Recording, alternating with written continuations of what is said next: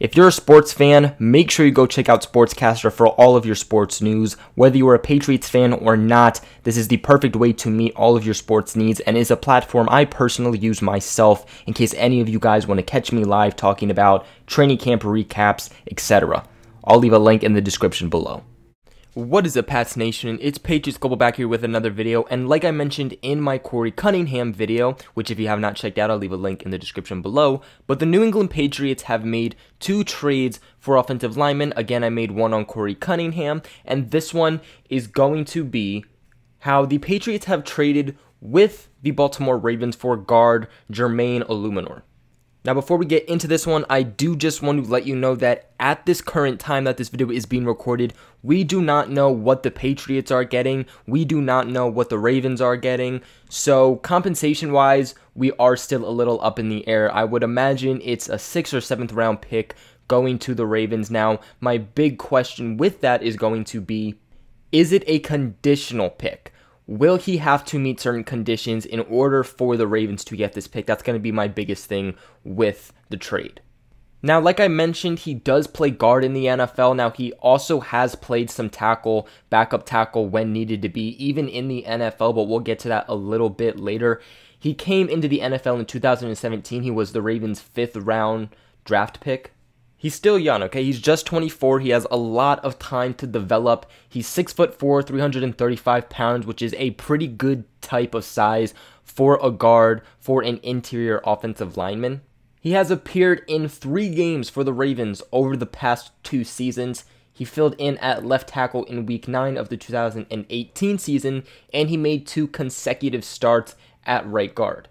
He has also played 94 snaps on offense and 43 on special teams for the Ravens in 2018, so it's very interesting that he has that special teams ability also, not just used on the offensive line. Now, of course, this is a very interesting one, as, of course, we already know the Patriots went out, they traded for Cunningham, who is a straight tackle, and they have this guy who is mainly a guard. And for anybody wondering, has he ever played center? No, okay, I haven't found anything that has said that he has played center. He hasn't played center in the NFL for sure. And of course, with the Patriots kind of having a very big question mark with David Andrews likely out for the season, it raises a lot of questions, and I'm sure that these 2 trades are really to help bolster this offensive line after the news about David Andrews. The Patriots are going to really maneuver a lot of different pieces, try things in different areas, so I'll be really curious to see how the offensive line is going to perform and how it's going to look this upcoming season. Of course, that is a little bit scary. We're heading into our last preseason game tomorrow, actually, versus the Giants. And then the Patriots have roster cutdowns, and then we're already at Week 1 of the regular season where Tom Brady is going to play, and having question marks at the offensive line is not what you want to hear.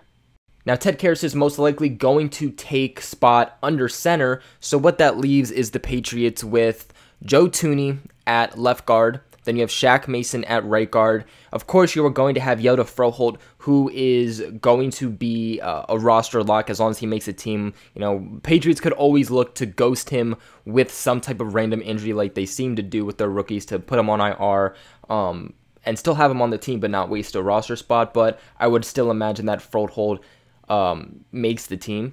So really what I want to see is that, does New England really want to keep 2 guards this upcoming season for backup purposes?